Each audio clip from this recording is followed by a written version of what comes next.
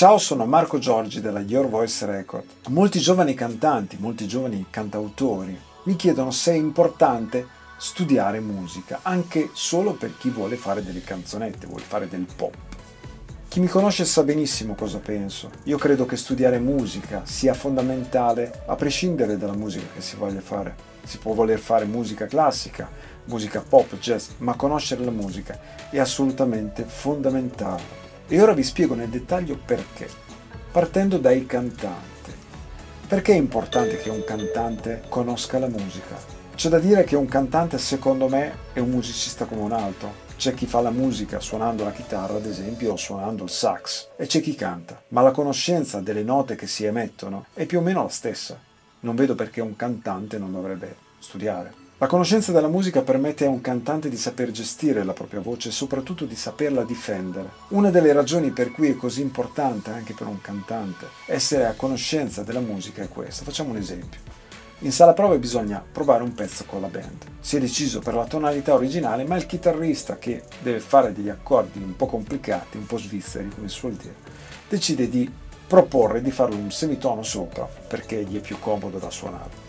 Se tu non sai che questo cambiamento porta la tua voce al limite, perché non conosci le note che compongono quella tonalità, non sai dove ti porta, la tua voce è in pericolo, tu ti metti a rischio. Se ne sei a conoscenza, chiaramente dici: ok, io questa tonalità non la posso fare perché lì non ci arrivo, lì mi faccio male.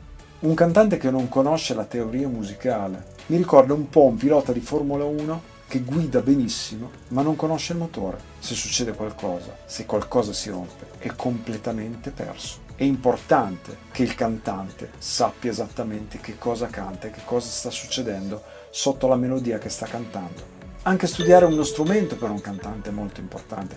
Pensate solo alla bellezza di accompagnarvi al pianoforte quando cantate o con una chitarra. Volete mettere la differenza che si può avere solo accompagnandovi con una base, tutte uguali, alcune anche abbastanza bruttine, parliamoci chiaro.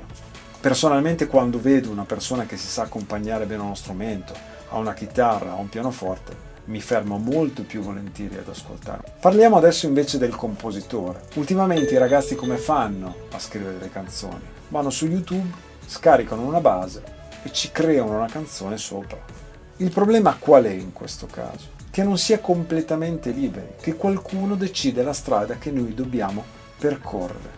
Infatti quella progressione di accordi che determina l'armonia del brano l'ha decisa qualcun altro, e l'armonia è come una strada entro cui noi dobbiamo costruire la nostra linea del canto, la nostra melodia. Non siamo completamente liberi di creare una melodia, perché quell'armonia che determina il nostro percorso non l'abbiamo scritta noi, siamo comunque condizionati. Quindi chi scrive le canzoni, chi scrive la musica delle canzoni deve essere assolutamente padrone dell'armonia, conoscerla bene, sapere perché certi accordi seguono degli altri accordi, andare ad analizzare le cose, capirle per poterle riprodurre. Questa è una cosa fondamentale. È ovvio, e questo va assolutamente chiarito, che la musica è una di quelle discipline, come la danza, come l'arte in genere, che non fa sconti.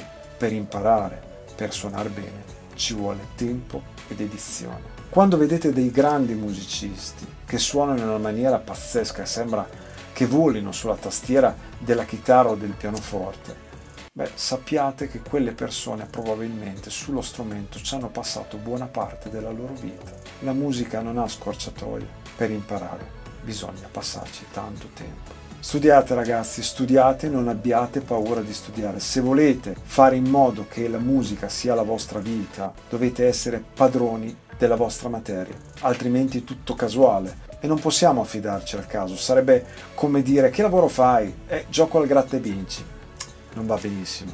Con questa ultima raccomandazione io vi saluto, vi invito a iscrivervi al canale YouTube di Yourvoice Record e al prossimo video.